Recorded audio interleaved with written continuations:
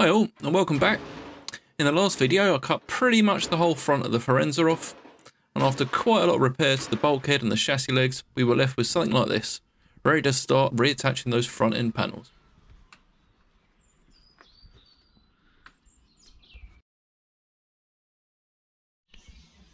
So anyone who owns one of these old Vauxhalls can tell you, getting replacement parts, panels especially, is not like shopping at Tesco. Luckily enough, over the last 10 years or so of watching auction sites and forums, I managed to snag a new front panel and a pair of inner wings. I had all of these blast cleaned and phosphate coated, and I've also given them a decent coat of primer. Now, ideally I would have skipped the primer step until after I had all the panels welded on, but in this case I knew the shell would be sitting outside, albeit under a cover, so having as much of the body protected with the primer as possible before welding day came around meant that I only have a few areas to do before sundown.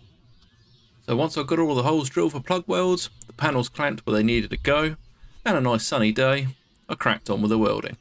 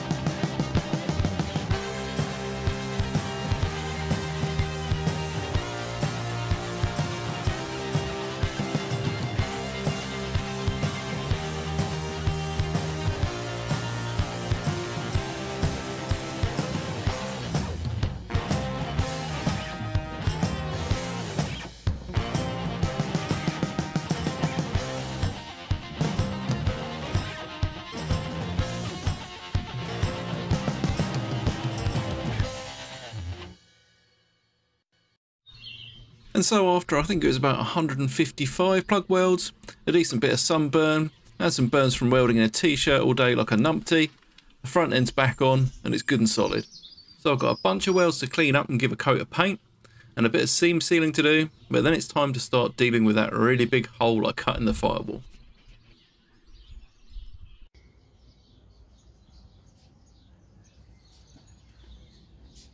So I started off like any good fabrication project should, by messing about with some cardboard and tape.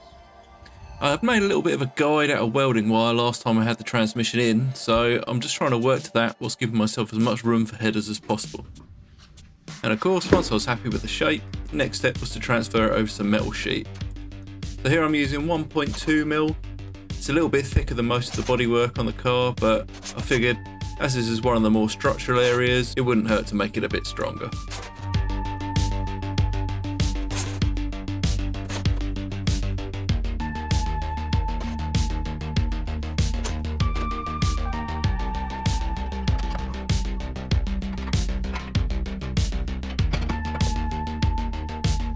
Next up was to use the sheet metal folder to replicate the bends from my card template, and using one of these little digital angle finders here was definitely a cheat code.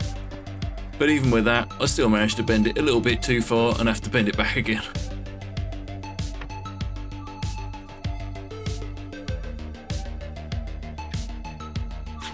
And yep, I think that's pretty close to the template.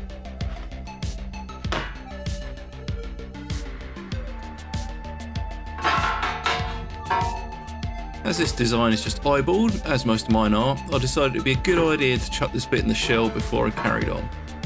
And with just a couple of clamps to hold it in, I could see that it was clearing the wire guide, so that meant it should, in theory, clear the transmission. So the last thing to do was just to mark out those fill-in pieces and chop them out with the plasma cutter. Now there was no real need to use this tool. Sheet this 1.2mm, I can cut with tin snips, but this is a new toy I figured I could do with the practice, and of course plasma cutters are great fun.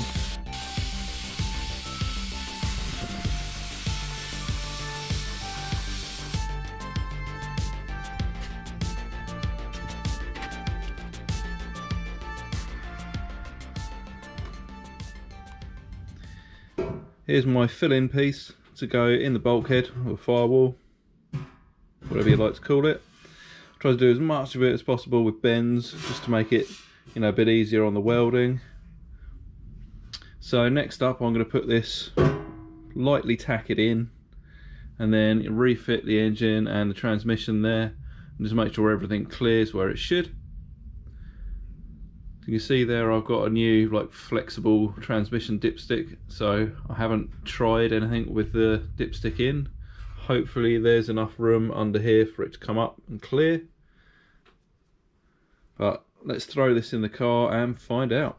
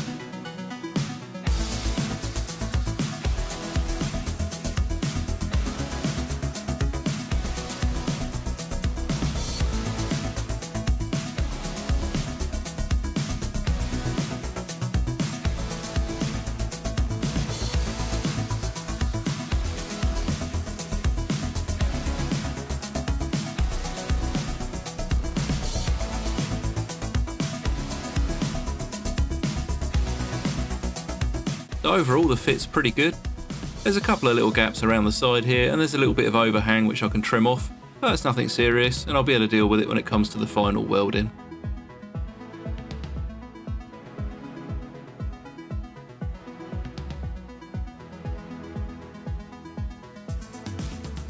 I knew that I was going to be putting the engine in the shell and taking it out again a ton of times over the course of the build.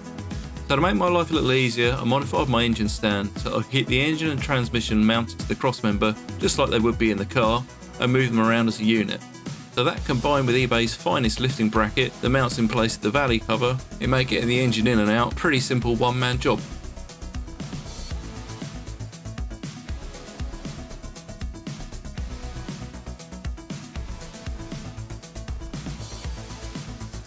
With nothing at all in the shell, the front end was actually really light, so it was dead easy just to kick a stand out and drop it down.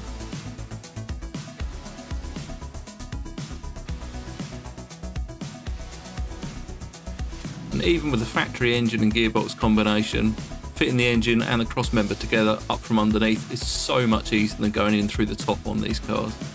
It's just a case of lifting the whole unit with the engine hoist, making sure you get the bolts lined up with the holes in the crossmember, and job's good.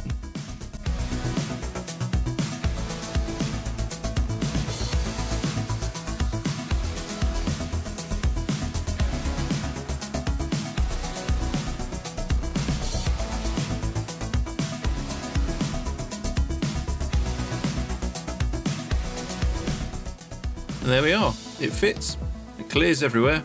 Never in any doubt, right? And of course, I couldn't resist throwing the headers and a few other bits back on. just so I could imagine how it's all going to look when it's finished.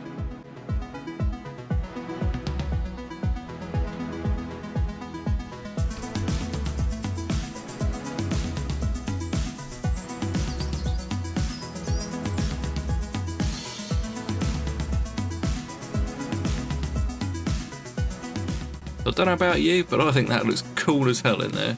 This thing's going to be awesome when it's done. So that's where we're going to finish off for today's video. And just as I thought, even with that little E36 radiator, there's not much room in front of the engine. So I think that's what we're going to tackle next time. So as always, if you're enjoying the build, please take a moment to subscribe and leave me a like. And if you've got a good idea, or maybe even seen something I've done that is totally stupid and is probably going to bite me in the arse later, do me a favour and leave me a comment. So until next time, thanks for watching. Na na na na, na na na na, na na na na, na na na na.